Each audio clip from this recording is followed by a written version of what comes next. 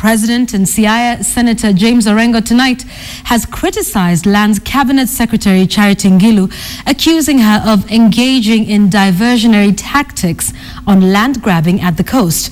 Now, he was reacting to Ngilu's claims yesterday that he was responsible for dishing out over 70% of land in Lamu County. Now, as Patrick Amimo reports, the Jubilee Coalition and the opposition have quickly jumped onto this new controversy, taking on each other with accusations and demands for answers. It's because of you and your... The former Lands Minister James Orengo got the support of his ODM family as he reacted to Lands Cabinet Secretary Charity Ngilu's statement over the alleged grabbing of Lamu land. Ngilu wants Orengo to tell Kenyans how an alleged 500,000 acres of land was grabbed in Lamu under his watch. Speaking in Dholo dialect, CORD leader Raila Odinga said Orengo was clean. James Orengo also defended himself against the accusations. And I'm telling the Land Commission that Orengo is prepared to work with you. And if you need me anytime, I'm prepared. And to give you all the facts. Not about one land, but every piece of land in Kenya.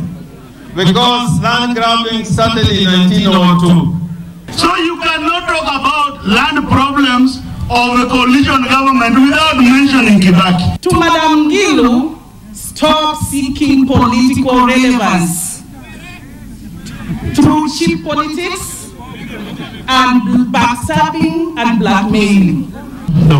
The ODM lawmakers say the executive was usurping the roles and mandate of the National Land Commission. They argued the president does not have power to revoke title deeds. Constitution removed the power of giving out title deeds, the power of alienating land, the power of managing both public land and private, and gave all this to the National Land Commission.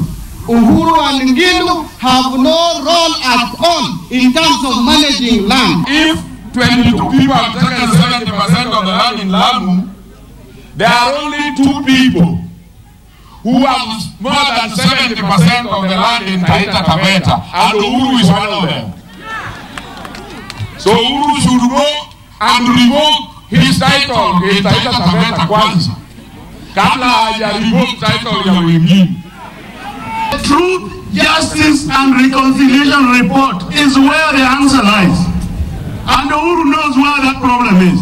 The MP spoke at Awindo Village, Karachonyo constituency in Homa Bay County during the burial of former Karachonyo MP and Minister for Planning, Dr. Adu Awiti.